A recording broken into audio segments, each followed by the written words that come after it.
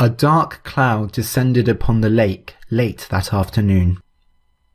Quentin and the others had breakfasted on the terrace, enjoying the spring sunshine, and gone for a walk along the winding paths that spotted the hillsides, and by the time they got back, the cloud was hanging there, spitting rain threateningly. Such changes in the weather were to be expected, even appreciated, within that thin belt of mountains, but this was no ordinary cloud. For one, it came lower than any cloud before it, its vaporous fingers lightly caressing the surface of the lake. Furthermore, amongst its writhing mass, sparks of rose and violet leapt and then evaporated, like sparks dancing over the eye. Despite this abnormality, hardly a word was spoken of it. "Good thing we stretched our legs early," Quentin said cheerily as they climbed the hill leading up to the house. Perhaps it was out of desire to avoid disagreeing with his statement of normality that they kept quiet. So it fell to Quentin to continue the pleasantries, lest he suffer social embarrassment, and he added, Yes, a very good thing indeed." This made them all breathe an internal sigh of relief, as it clearly marked his speech as self-directed. They retreated to the drawing-room, sat down with books and cards and embroidery, such empty things as one passes one's time with on a cold afternoon while on holiday. However, none of them could quite stay focused on the task before them. The gaping window at the end of the room, looking out over the lake, and the colossal cloud hanging over it, pulled their attentions repeatedly. Quentin frequently peered over the edge of his novel, such that he lost his place and reread the same page a dozen times. The three girls embroidered their rose petals as one misshapen lump, and the men at cards did not even notice that their deck was missing all its aces, which Humphrey had stolen for that queer habit of his. Soon they were all staring directly at the great cloud, which seemed to bubble and expand, darkening the glass with its presence.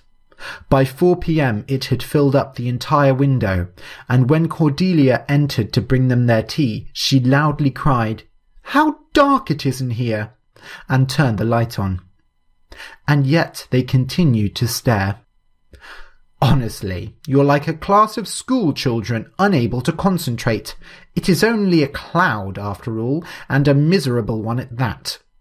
She pulled at the great scarlet ropes on the wall so that the curtain shut and the cloud disappeared, and they all awoke as if from a trance. "There! And I suppose you've forgotten, Quentin, that Mr.Siggs wishes to see you by the lake tonight." Quentin jumped from his seat. "How could I forget? Come help me dress myself, Cordelia. I shall have to go without my tea." Quentin usually took his time dressing up to go out, trying on various waistcoats, slicking and unslicking his hair, spritzing every perfume bottle until he found the scent that fit the mood of the evening. But tonight he did not have time for such luxuries.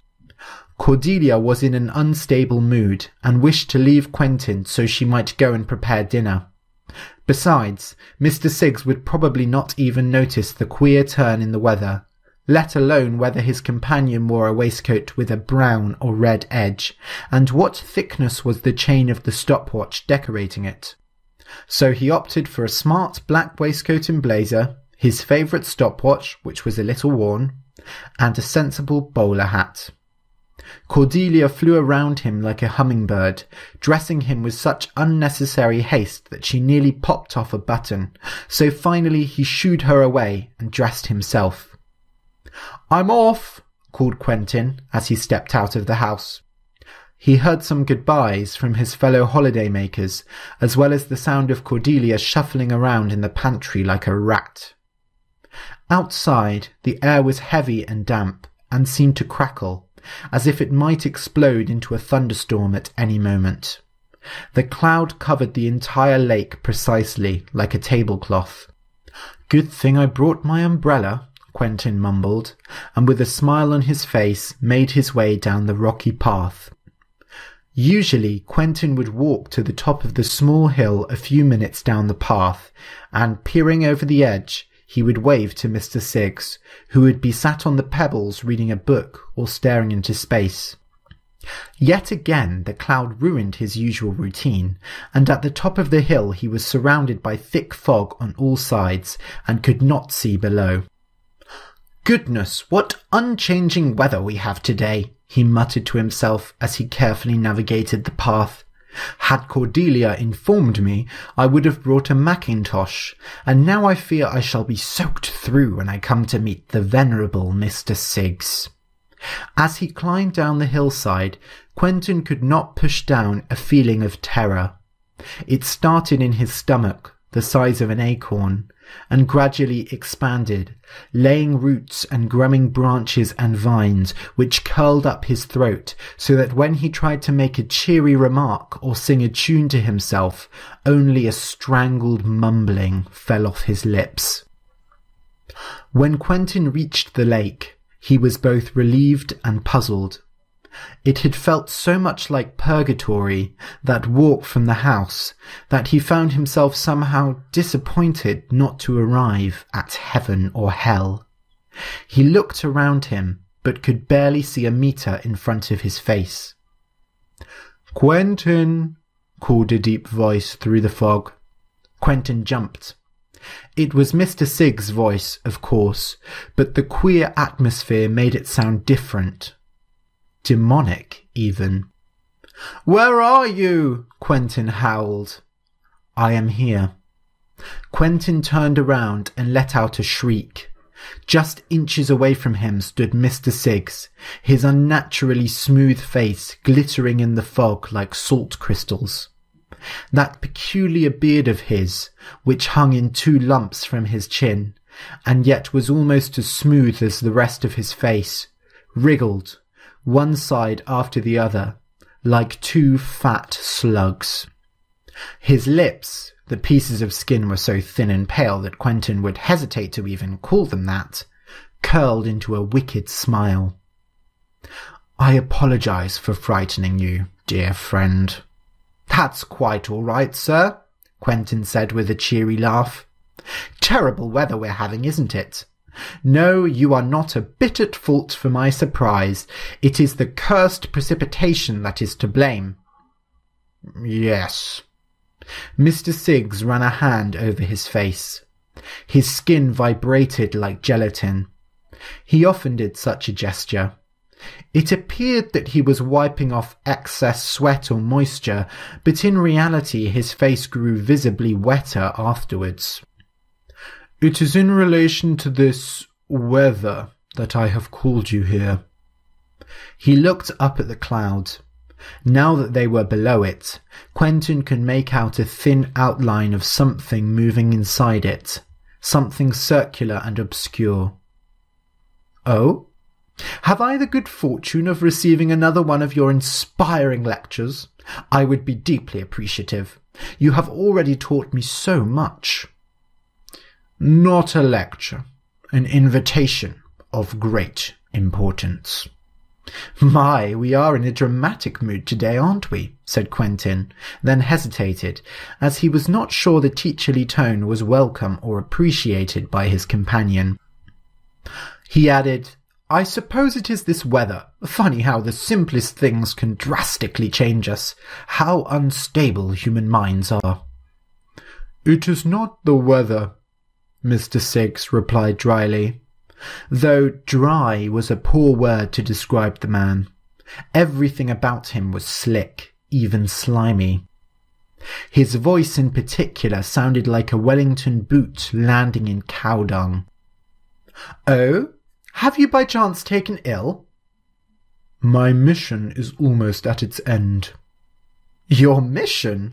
I had no idea you were a religious man, though now that you mention it, it makes a great deal of sense. At which parish do you preach, Father?" Mr. Siggs' face folded and unfolded. His black olive eyes squeezed, and his beard did a little dance. Quentin finally realized what the 2 lumps of hair reminded him of. Crab claws. My mission is of great importance to you and your entire planet. Are you a journalist? A spy? A soldier? I cannot aid you if I know not your purpose. Speak now. Nobody shall hear us in the fog. The olive eyes began to water. I am not sure you are ready. Quentin found his patience was rapidly deteriorating. He had entertained this man with all his whims for almost 4 weeks now. Had he not been a most gracious host? Had he not earned the right to gain some information about the mysterious Mr. Siggs? And what must I do to prove myself? Sir, I remind you that I am here vacationing, and that you are no more, presumably, than a temporary acquaintance of mine. Any task you have for me, providing it is as demanding as you suggest, I am well justified to dismiss, even outright reject. Quentin paused, sensing he had gone too far. Oh, damn my tongue, he cursed himself. But Mr. Siggs did not react, aside from an unreadable spasm of the shoulders, so Quentin continued. Please do not misunderstand me. I am exceedingly grateful for the knowledge you have passed on to me. I have not heard such fascinating lectures on the cosmos from Oxford professors themselves, and your account of intergalactic battles, while humorously presented as fact rather than fiction, are stunning. You have shared a lot with me, but I am afraid all I can offer you in return is my friendship. Will that be sufficient? Mr. Siggs pondered for a minute, and then gave a gargled sigh. No, but it shall have to be. Quentin felt a deep vibration. Above him, the cloud twisted violently, and the dark shape within it began to descend. Cordelia stood by the great window until late into the night. The great cloud had evaporated around 10 p.m., at which time an audible sigh of relief passed through the household. But Quentin had yet to make his return. "Why, Cordelia," Alicia said almost mockingly, "you look like a wife awaiting her husband's return from the war. Don't worry so much about Quentin. I'm sure he's simply gone to spend the night at the Robinsons. Or perhaps his new friend has a beach house that they've decided to sleep in." "Don't say such wicked things," Cordelia snapped at her. She did not appreciate the nature of this woman, one of Thomas's girls who hung around him like flies, and she especially did not appreciate the suggestions made about her master's habits. It was none of her business, and certainly none of Alicia's. "He said he would be back at the same time as usual," Cordelia said coldly. "Well, men are often loose with their word, I find." She yawned, her mouth gaping open in a most unfeminine way. "I merely came down to collect my gloves, but I cannot sleep with a good conscience knowing you are down here, alone with no fire, awaiting Quentin until the early morning." "There is quite enough warmth left from this afternoon's fire." This was not true, and Cordelia had to resist the temptation to pull her scarf tighter against the chill. "Do come up to bed," Alicia said, laying a hand on her shoulder. "You will, won't you? It'll be so awful here in the dark and cold." "I shall light more candles," Cordelia said, eager to move away from the girl's touch. But then she remembered that she had left the box of matches in the kitchen at the end of a long, dark corridor, where gloomy portraits stared down from either wall, which even she felt some superstition about. "Oh, all right, if only to still your worries." "Wonderful." Alicia linked arms with Cordelia and walked with her to the door. There was something charming in that naive youth, that simple joy of doing things together, anything together, that allowed Cordelia to forgive Alicia's perseverance. They tripped once or twice on the stairs, and Alicia started to laugh so much that Cordelia worried she might wake Humphrey. "Dear me, what a state you are," Cordelia whispered bitterly, once they were safely on the landing. "Now do quieten down and go to sleep." "Oh, Cordelia, I will so miss the villa." as shall we all, but one can hardly spend all year going for walks and reading." With that, she shooed the girl into her room and climbed into bed herself, her tired bones creaking along with the old mattress. Quentin did not return, not the following morning, nor any morning afterwards. A thorough search was held of the valley, the lake, and the surrounding countryside, but not a hair was found. Mr.Siggs had disappeared as well, though when the holiday-makers made inquiries with the locals about the man, they received vacant stares. As far as the people of the valley were concerned, he had never existed. The strange cloud over the lake was never explained, but it was soon forgotten about by all except for Cordelia. She took Quentin's disappearance the hardest. Even after the group's return to England, she often wandered the roads at night as if he might show up at any moment, singing to himself, unaware of how long he had been absent. She frequently stopped and stared up at the stars, but they did not reveal any clues about where he was.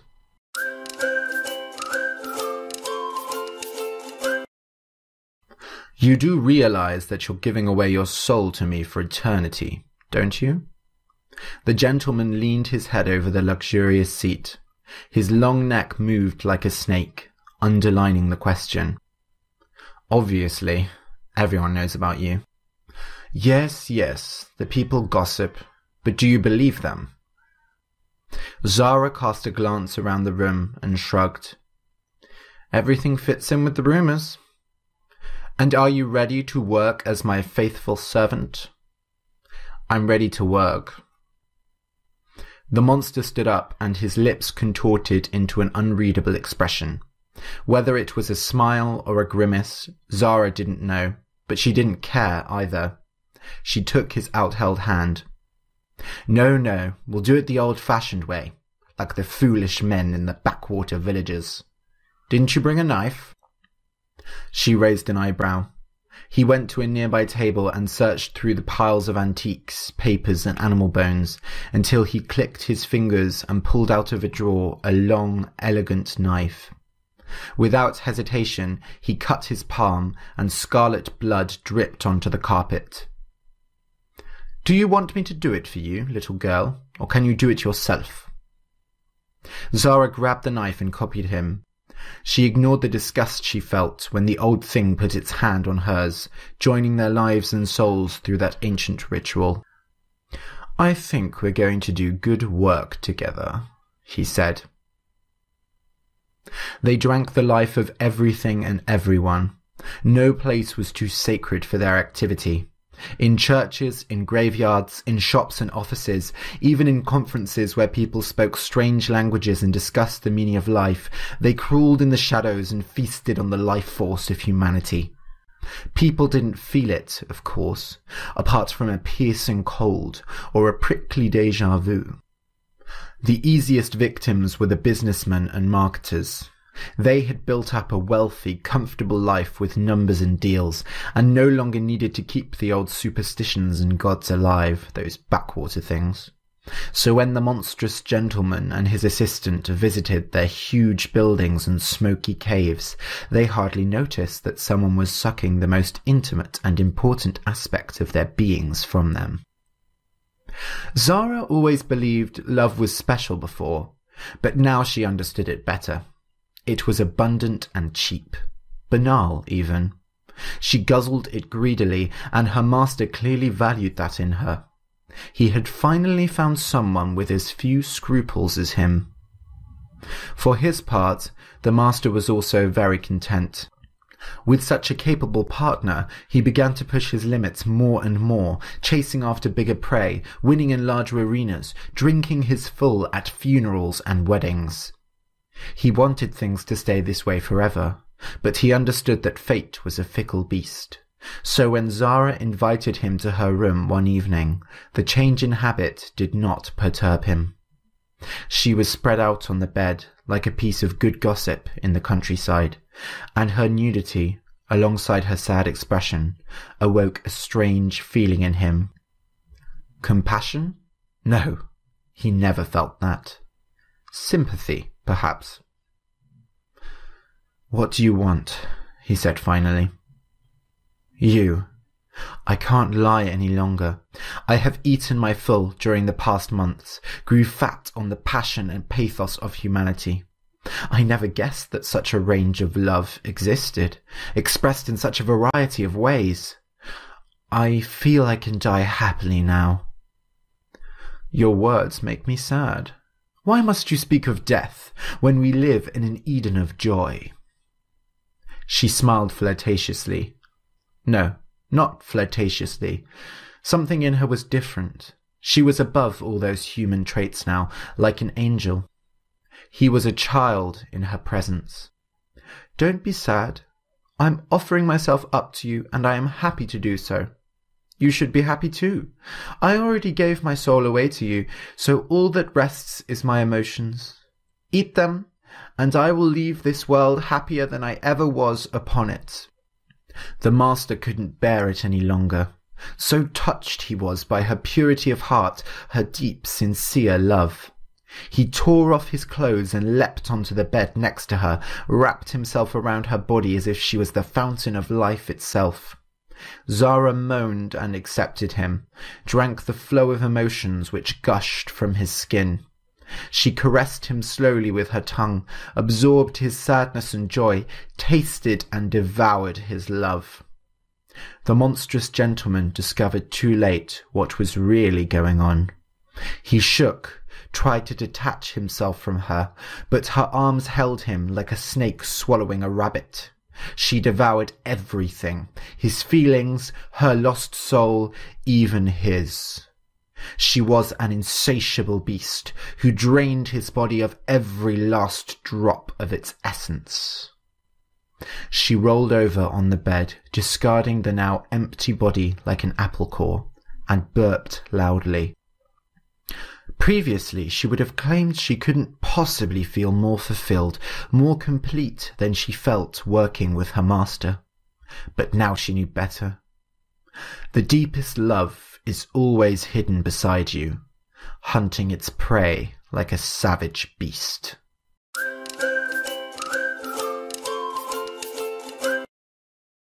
Once there was a witch called Marabella who lived in a deep, dark forest. As with most witches, she was not actually evil, but she did magic, and so the people were afraid of her, and whenever there was a storm, or a bad harvest, or a child got sick, they said, "It is the witch's anger." Marabella lived a quiet life. She had a black cat and a white cat, who always walked side by side, with their tails wrapped around one another's, like the night wrapped around a star. So she named them Starry and Night, and she loved them very much. The witch spent her days reading spellbooks, mixing potions, and gardening. Because everyone was so afraid of her, they never dared come near her house, and so she lived in peace. But Marabella was lonely. More than anything, she wanted someone to share her home with. With magic, she could create beautiful paintings, delicious food, and powerful potions. But she could not make another person, and as lovely as Starry and Night were, she grew tired of talking to creatures who could only say, meow. But just as the world was afraid of Marabella, she too was afraid of the world. People confused her. They rejected her kindness and glorified her magic. And still, the months and years passed, and no one dared enter into the dark, dark forest to visit her. She would live and die there, all alone, except for her cats and her plants. So one day, Marabella set off on a journey. She packed some bread and cheese, a bottle of wine, and a few potions, and set off with Starry and Night trailing behind her.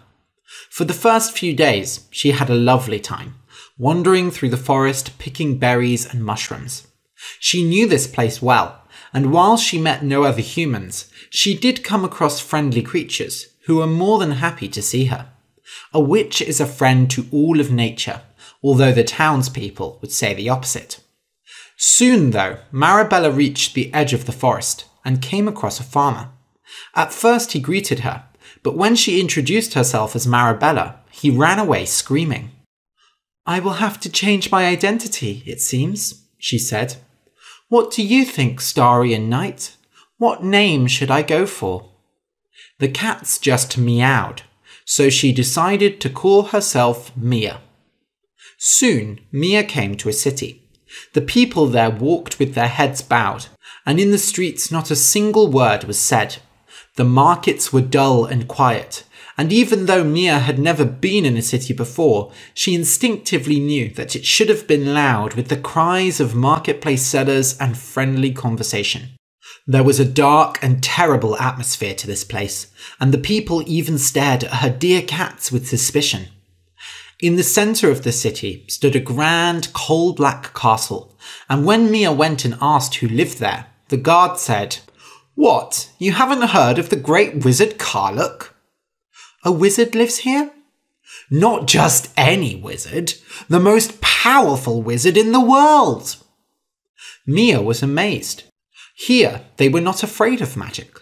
She asked to see the wizard, but the guards laughed in her face. "The wizard does not take audiences with little beggar girls." So Mia clicked her fingers and a flower appeared in her hand. "Ha!" said one of the guards. "You might be able to do some simple tricks, but you can't do real magic like him." Mia sighed and lifted her arms in the air. For a moment, nothing happened, but then slowly, with plenty of concentration, she started to float. The guards stood with their mouths open as she floated higher and higher, sweeping past the walls of the castle. All the people inside pointed and stared at her through the windows. She flew up and up, right up to the tallest tower, where a man with wild black hair was working in a study. "Hello," she said. The man jumped, having been absorbed in his writing. "Who are you?" he said, irritated. "I am Mia, the witch of the dark, dark forest. And you are?" The man stood up and bowed. "I apologize. I thought that this was surely some trick, but I see that you are a talented user of magic, though perhaps not as much as I. I am Karluk, the king of this land, and I must say you are the most beautiful witch I have ever seen." Mia blushed, and the spell was broken, sending her falling to the ground. Luckily, she caught herself just in time, floating a meter above the ground and slowly descending. Starry and Night hissed and pawed at her leg. "You have quite a charming king," Mia said, and just then the doors of the castle opened and Karluk himself stood right there. The guards, still in shock from her display of magic, stood to attention at the sight of their ruler. "My dear Mia," he said, "are you all right?" "I'm fine, thank you." "Brilliant. Then you'll be happy to join me for dinner tonight?" Mia had no other plans, so she agreed and spent the rest of the day wandering around the city in a daze. Word of the incident spread quickly, and now the townspeople looked at her with a mixture of fear and admiration. That evening, she was taken into an impossibly long dining hall and greeted by Karluk, wearing colourful and expensive robes. Suddenly, Mia felt very common in her black dress. They were the only clothes she had, and they were nowhere near as elegant as Karluk's attire. They sat down and Karluk clicked his fingers. 2 plates of beautifully cooked chicken appeared in front of them. Mia was amazed. Conjuration, making food and other objects appear in thin air, was not an easy form of magic. She could only conjure the flower because it came from her own garden, and she had loved and tended to that flower for many years already. As they ate, Karluk told her all about his kingdom. It was a prosperous land, because all the merchants, the rich men who travelled around selling goods, feared him. In fact, it seemed like everyone feared him, which kept the place running well. He had no council and no enemies, although he did not specify if this was by accident or design. But that is our privilege, is it not, as users of the magic arts, to guide the common folk who cannot understand the knowledge we have. Mia had never thought of herself as very special. Of course, she could use magic, and it seemed she could use it well if she had managed to impress someone of Karluk's importance. But she still lived in a house, ate food, worked and slept, just like everyone else. "The only thing I really care for is my garden," she said, sipping on the wine at the table. It was bitter and sweet at the same time, and she only continued to drink it to be polite. Karluk smiled. "Here you can have the grandest garden in the world, with fountains, hedge mazes, man-eating plants, and the sweetest smelling flowers." "Mia," he said, taking her hand in his, "won't you share my home with me?"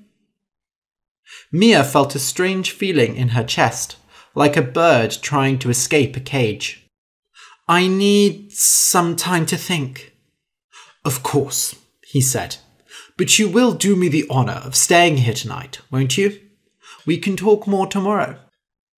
She agreed, and a servant led her to a beautiful bedroom. The bed was practically as big as her cottage, and there was plenty of space for her to curl up with Starry and Night. But Mia couldn't sleep. She imagined the grand garden he spoke of, and the thought of it hurt her head. Besides, she missed her flowers and her potions table, and she missed the mysterious sounds of the forest at night. Here in the castle, she heard nothing but the distant cries of drunk men. A grandfather clock struck midnight, and Mia got out of bed, opened the window, and climbed down the side of the castle. She slipped away with Starry and Night and left the city behind. Next, Mia wandered to the sea, arriving in the early morning when it was dark and windy. She had never seen it before, and the crashing waves, loud seagulls, and knife-like rocks enchanted her. At first, she kept her distance, walking on the deserted side of the beach, which was covered with wood and rocks that had washed up from the sea. She climbed onto an old log, worn from the endless attack of the salt water, and wondered how it had gotten there. Starry and Night stayed far away from the water, meowing loudly whenever the breeze blew it in their faces. The water was rough, and while there were a few brave swimmers, surely there could be nobody sailing the waters. But as Mia stared at the constantly shifting horizon, something began to emerge above the waves. It was a boat. As it came nearer, she began to make out its features. There were many men on it, holding on for their dear life, and a huge net full of something on board. "What could it be?" Mia muttered. Starry and Night jumped forward, meowing excitedly. A moment later, Mia's weaker sense of smell caught up with theirs. "Fish!" She stood still, enchanted, as the brave fishermen pushed forward. For a while, it looked like they would never reach the shore, as every time they made a few meters, a wave pushed them back again. But slowly and surely, they came nearer and nearer, until finally they reached the jetty, and Mia could let out her inhaled breath. "Let's go talk to them," she said, and she ran across the beach. She wasn't sure what had taken over her, but she felt a childish excitement at the prospect of seeing the men do their work. She was so used to reading old books and cutting up herbs that the heavy, involved labour of the fishermen filled her with energy. They climbed onto the jetty and watched. The men, bearded and wrinkled, pulled the huge sack of fish off the boat and started putting them into sacks to be taken away. For the most part, they ignored her, but one young man caught her eye. He had sandy red hair, and he was considerably younger than the rest. He smiled at her, and the fish in his hand slipped out and danced over the jetty, jumping back into the water. One of the older fishermen hit him on the head, and he continued his work with an embarrassed expression. After they bagged the fish, Mia followed them to the market, where the fish were handed over to merchants setting up for the day. The market had its own fascination, and her eyes wandered over the various stalls, many selling kinds of food and clothing that she had never seen before. "You're from out of town, aren't you?" She jumped, and Starry and Night hissed at the fisherman, or fisher boy, more accurately. He had to be a similar age to her, but there was an undeniable youth to his eyes. "I am," she said, very aware of how different her accent sounded to his. You don't exactly look dressed for the sea, and that's the only thing people come here for. So what brings you?" His accent was as salty as the seawater. "I was looking for a change, to see the world and see its people." "Well, I'm afraid you've already seen the most exciting part of here," he said, looking slightly embarrassed. "Say, can I invite you to a fish dinner?" "I would love that," she said. He bowed to her, looking very childish as he did so, and went back with the fishermen, who were watching him and waiting. Mia spent the rest of the day looking at goods in the market and chatting to the friendly merchants, but she had not a penny to spend, and when the shopkeepers realised this, they became considerably less friendly. That evening, they ate in a small wooden cabin on the far side of town, near the sea. She could hear the waves crashing outside. The meal was simple, grilled mackerel with lemon, but it tasted just right for where they were, just as the mushrooms from her home tasted right when she was there. Their conversation did not hold the same natural tone. Gurk, the fisher boy, stared down into his food like a shy child and seemed to have no idea what to say. Mia wondered how such a brave, strong person could be so weak when it came to her. "So, what do you do?" he said. She chewed her food carefully and then said, "I'm a witch." He choked and then laughed nervously. "It's not a joke. Don't worry, I'm a good one." His eyes went wide. "Really? You can do magic?" Mia smiled and waved her hand over her face. Her features changed in an instant, her lips replaced with the oily mouth of a fish. She opened and closed them a few times before returning her true form. Gurk stared with his mouth open, dropping a piece of mackerel on the floor, which Starry and Night fought over. "Oh, you're amazing! The guys will love you if you show them that. You could do a show in town and make buckets of money." But I don't want to." "What are you talking about? You could be rich. Most people have never met a witch or wizard in their life." Mia felt uneasy, as if she'd just swallowed a fishbone. "I just want a quiet life." Gurk shook his head. "Well, you're in the right place then. Sure, fishing might look exciting, but that's all there is around here. We get plenty of visitors, of course, but they don't want to talk to us local people." "Well, you'd be the talk of the town here." Mia finished her meal and said goodnight. She went out to the beach and stared up at the moon. Somehow it looked so much more beautiful above the raging water. She stood there so long that nobody else remained outside, only her and the cats. "What do you think, Starry and Night? Could I share a home with him?" The cats cleaned themselves and did not answer. Mia sighed, picked up her belongings and hit the road. Next, Mia came to a dark cave. She wanted to be alone for a while, and it seemed that wherever she went outside of the dark forest, she found people, but in the black depths of the cave, she found her solitude. The caves went deep into the earth, and she discovered things there she had never seen before. Shining rocks and underground waterfalls, hairy bats that looked like bent old men, and stone sculptures of powerful dragons with rocky jaws. Mia loved the caves just as much as Starry and Night hated them. She climbed over the rocks, threw magic lights up into the yawning spaces above her, and dipped her toes into the icy waters. "I could almost stay here forever," she said, stroking the shivering cats. "But I love the plants and the trees of the forest too much."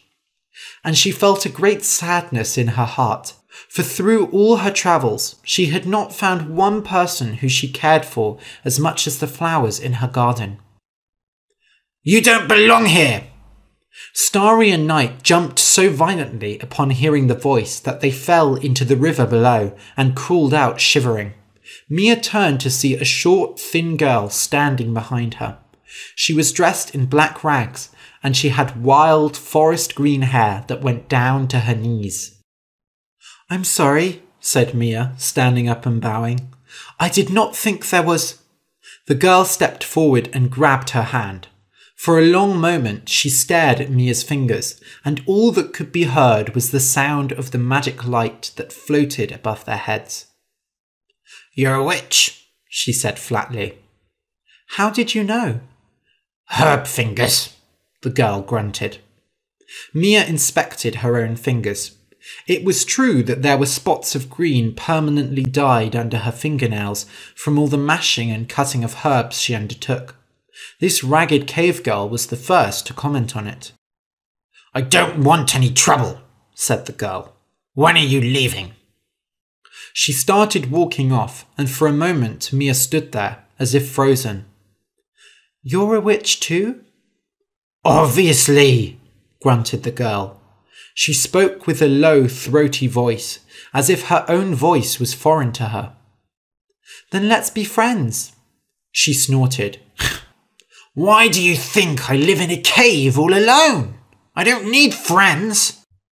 The girl jumped off the edge of some rock, and after a few seconds of silence, a splash came from below. Mia looked over the edge, but the water was too far down for her to see, and she didn't dare follow. She hated being told to leave in such a rude way. After all, these caves were huge, and it wasn't every day that you met another witch. So she continued exploring the caves, and later on, just when Mia had finished her dinner and was thinking it was about time to head to the outside world, she came across the cave girl again. For a moment, she felt the hope of them making up, but then the girl spoke. "I told you to leave." "I am leaving," she said, irritated, getting up and telling Starry and Night to follow her. She wasn't going to stay any longer in this cave if this was to be her reception. She marched away, but just as she was turning the corner, the girl cried, "Wait!" "What?" snapped Mia. "Why did you come here?" Mia blushed and said, "I was looking for other people. I live alone, although in a very nice little cottage, and I have 2 charming cats to keep me company, so I'm not nearly as cold as you." Then she felt that she had said too much and covered her mouth with her hand. The cave girl just laughed. "I'm Hula. At least, that's what they used to call me. It's been a few decades since I spoke to anyone." It also looked like it had been a few decades since she had washed herself, but Mia told herself to be nice. "And why did you go into the cave in the first place? I can't imagine you were born here." "No, I got tired of being driven out of town. I was never quite able to keep my magic in check. One time, a pig broke into my house and stole one of my potions. She went bright red like a tomato and started breathing fire." Mia laughed, and Starry and Night started pawing at her legs. They wanted to leave, but she had changed her mind. Hulla wasn't so bad after all. "I'm Marabella, though I've been going by Mia. I thought keeping to myself would keep me safe, but it seems my name has spread quite far throughout the land." "Can't say I've heard of it, but it's nice to meet you." They smiled at each other, and a painful silence hung in the air. "Well, you must want to be getting back to your journey. Don't let me keep you." "Come walk with me a while." "Outside?" Her face, which so far had only been coloured with annoyance, took on a childlike innocence, and she hid in her hair. "I don't know how long it's been. I don't measure time here." "Well, it's always a good time to watch the stars, hey?" So they climbed out of the cave together, Starry and Night running ahead, thrilled to be leaving the dark, wet caverns. When they came out, it was indeed night time, and there was a magnificent carpet of stars to be seen. Hulla stood at the entrance of the cave and looked uneasily around. "Funny, that town wasn't there before. She nodded her head at the horizon, where there was a rough outline that Mia could only vaguely recognise as where she'd come from earlier that day. "Come on," she said, running and doing a roll on the grass. A great energy had filled her, but she couldn't tell why. But Hulla just stood there, and when Mia finished her cartwheeling and turned around, she was halfway back inside the cave. Mia ran to her and grabbed her arm. "It's easy, I'll—" "Get off me!" Hulla cried, tearing her arm away. There it was again, the animal stare, the sharp teeth bared. And in the corners of her eyes, tears were forming. Mia stepped back. "I'm sorry. I guess it has been a long time for you, huh?" Hulla stared at her feet and sniffed several times, willing the tears back inside her, but it didn't work. They fell onto Mia's toes. "Let's watch from here," Mia said, sitting down on the ground within the cave, but close enough to see the stars. She expected Hulla to turn back and run into the cave the moment she turned her back, but to her surprise, Hulla sat down next to her. "They are beautiful, like the shining rocks down there, but 1,000 times denser." She made an noise and shut her mouth, embarrassed of what she said. "That's very poetic," said Mia, and smiled at her. They sat there for a long time, in silence and stillness, and then Hulla moved suddenly, grabbing Mia's hand. Mia said, "Oh," and the other girl immediately dropped it, hiding back in her thick head of hair. "I'm sorry. I get so lonely in the caves. I should go." She jumped up, but Mia grabbed her wrist. "Please, sit down again. The stars haven't said goodbye yet." Hulla opened her mouth and then smiled and sat down with her. They held hands, and then Hulla put her arm around Mia, and then Mia sat in her lap, and time itself seemed to disappear. There were just the two of them, staring up at the shining stars reflected in each other's eyes, feeling the warmth of the world and each other's arms, until the stars put on their jackets and retired for the night, and the sun came huffing and puffing over the horizon. "I think I'm ready to leave," Hulla said hoarsely. "For good." "There's room for 2 in my house." "Well, it'll be 4 with Starry and Night." "You'll really share your home with me?" Mia felt her heart cry out, for she had never met someone as lonely as Hulla, and before she could stop herself, she kissed the girl, and she tasted the deep, dark warmth of the earth. Flowers grew at their feet, and stalactites grew from the ceiling of the cave, and Starry and Night sang sweet songs in harmony. "Yes, please come home with me," said Marabella. Marabella went home with Hulla, and they lived happily ever after.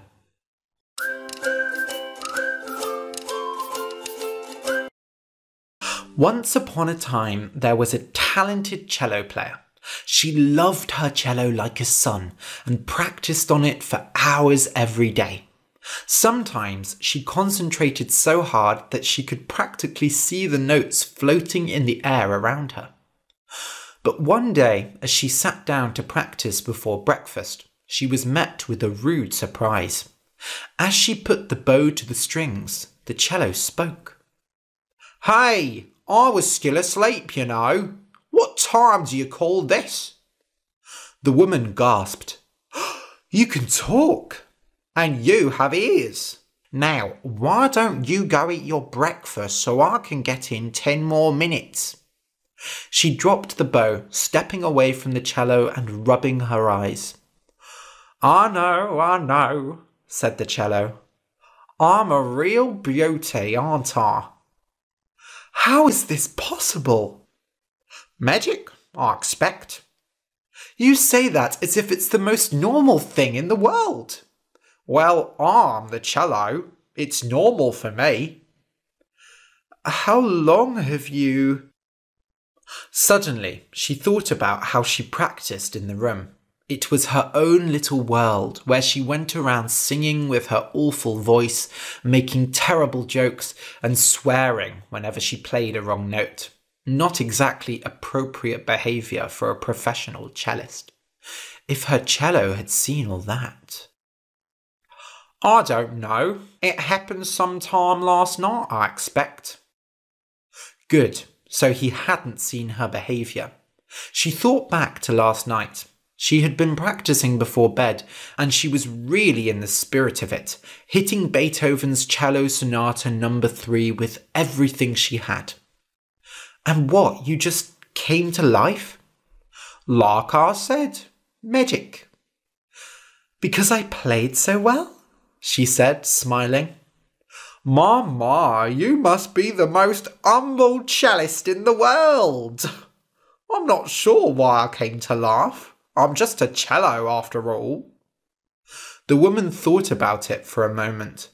Sure, it was strange, but wasn't this perfect? She had always wished for a music partner, and who better than her very own instrument? Well, if you're going to live under this roof, then you're going to have to get used to me practicing day and night. That's just how I live. And what if I say no? You're a cello. What are you going to do? And with that, she sat down and started playing.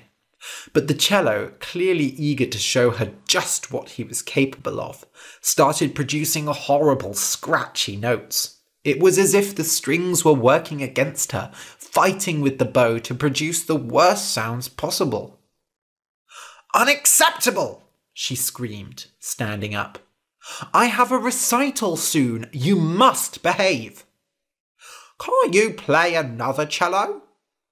She gripped the bow so tightly in her hand she thought it might break in two. She had never played another cello, not since she'd found this one. But desperate times called for desperate measures. Fine then. She went into the kitchen and ate a furious breakfast of muesli, spilling half of it on the floor before running to her car and pounding the pedals to the nearest music store. She made sure to find exactly the same model of cello, a Cecilio CCO 500, paid for it with her card and dragged it home. She deliberately sat opposite her old cello to play the new one. The talking instrument didn't say a single word as she played, just watching silently as she worked through some Bach. But although the notes came out at the correct tones, there was no sweetness to them. They were empty, an amateurish shadow of the beautiful work she had done just the night before. Finally, the talking cello could not resist speaking. What are you doing? My music sounds far better than that. Oh, you want to play now? I thought you were napping. I'm just saying, if I were to play music, it would be fantastic. So you're jealous? If you wanted to play together, you could have just said. She smiled as she spoke. It was like chatting with an old friend. The cello gave a woody sigh. I suppose I can't let you go and make a fool of yourself in that recital.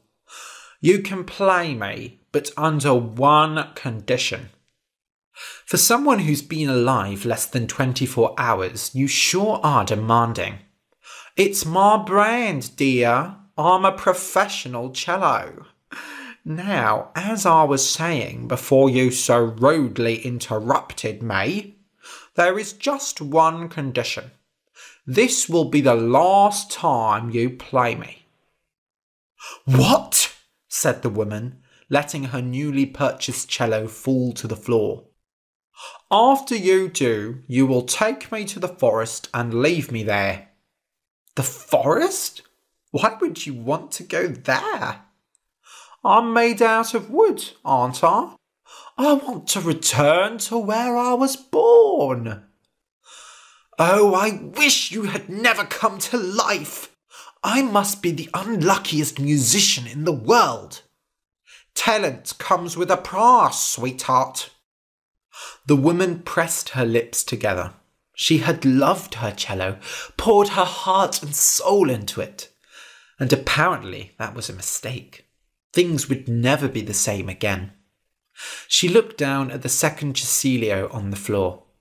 For all intents and purposes, it was exactly the same as her old one, although much cleaner and newer. Could she learn to love a new instrument as she had her old one? Fine then, I agree to your plan. But secretly, she decided that this wouldn't be the last time. There was no way she could give up on this cello, which she had formed such a tight bond with. Her music would suffer if she did. No, instead she would show him why he had come to life. She would play so spectacularly that he would fall in love with the music as much as she did. There was no way he could produce sour notes forever. So the two began preparing for the recital. Every day they played together for many long hours. Thankfully, the cello cooperated and produced beautiful music, although he had to politely remind his player to go to the toilet, eat, and even shower, or she'd spend all day sat down with a bow in hand. "I don't understand you," said the instrument. "Don't you feel hunger? Don't you smell yourself when you haven't showered for 2 days? When I start playing, I forget everything else." After many grueling days of practice, the recital finally came.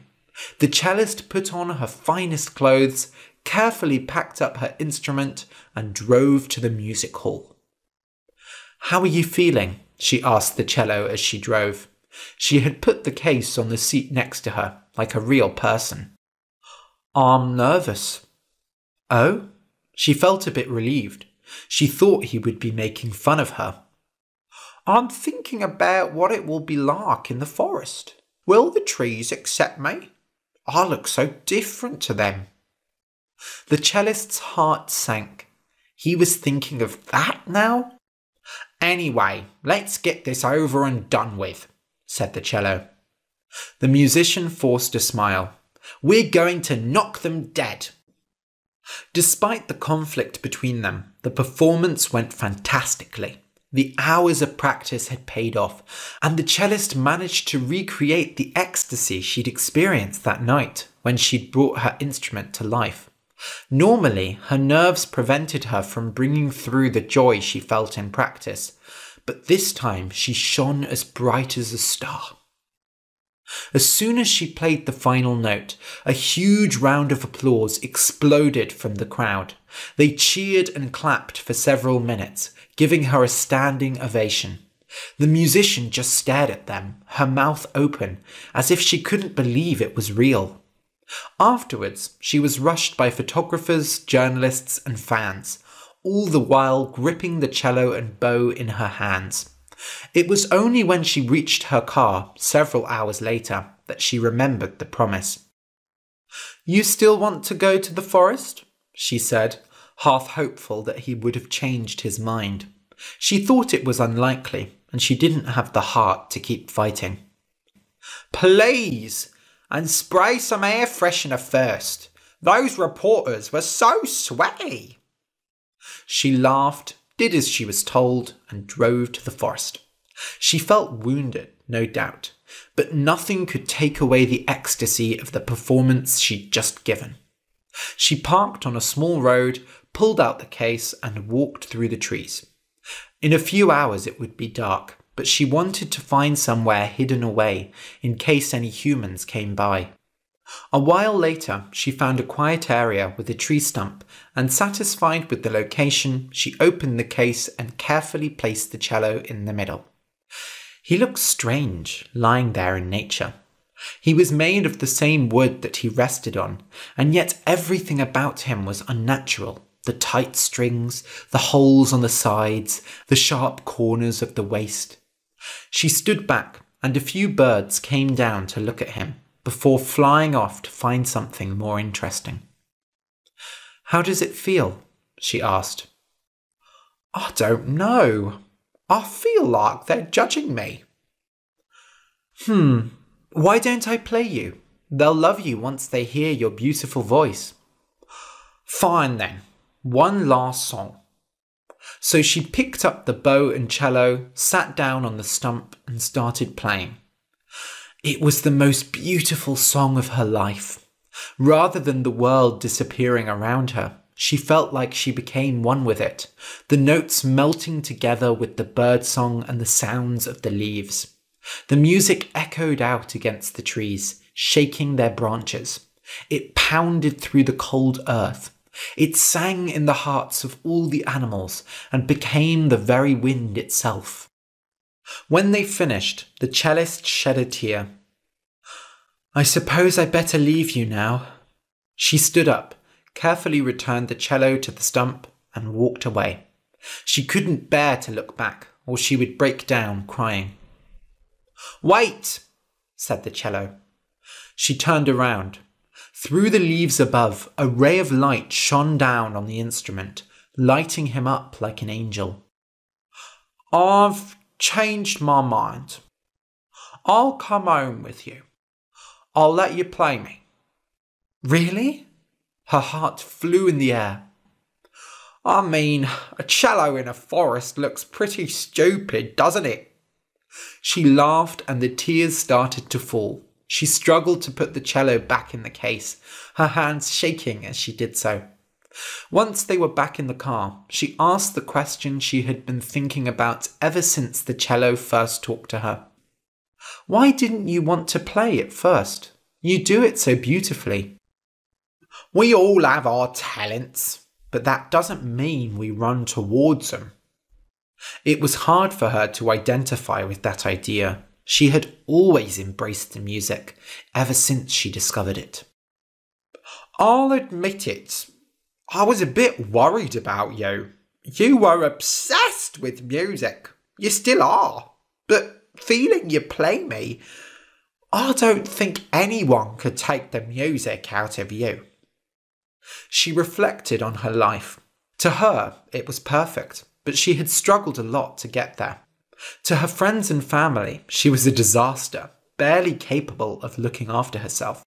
When she entered her music room and played, the hours and days flew by. The dishes piled up, dust covered the floors, and her hair turned into a bird's nest from lack of care. She barely went out, and the only attempts at romance she'd had ended in her dates running away to avoid hearing her say one more thing about music. When she was a child, a few years after she started playing, her mother stole the instrument and hid it in the attic, in an attempt to make the girl engage with the outside world and make some friends. Instead, the cellist had broken down, burying herself in her bed and refusing to come out. After several weeks, her mother reluctantly returned the instrument to her, and she immediately went back to her old ways. What else could she do? She was in love with the music, and nothing else mattered to her. Well, we have each other now. We've always had each other, said the cello. You're lucky I don't have eyes, or I'd be crying and ruining my wood. She laughed and started up the car. From that day on, she never practiced alone.